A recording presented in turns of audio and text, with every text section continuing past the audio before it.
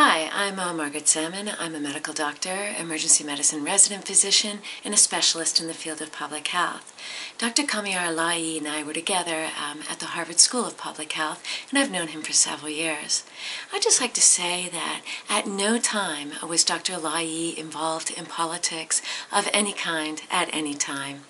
My favorite story of Kamiar is St. Valentine's Day, when he thought it was a day to celebrate peace, and instead of a day to actually celebrate the union of two companions.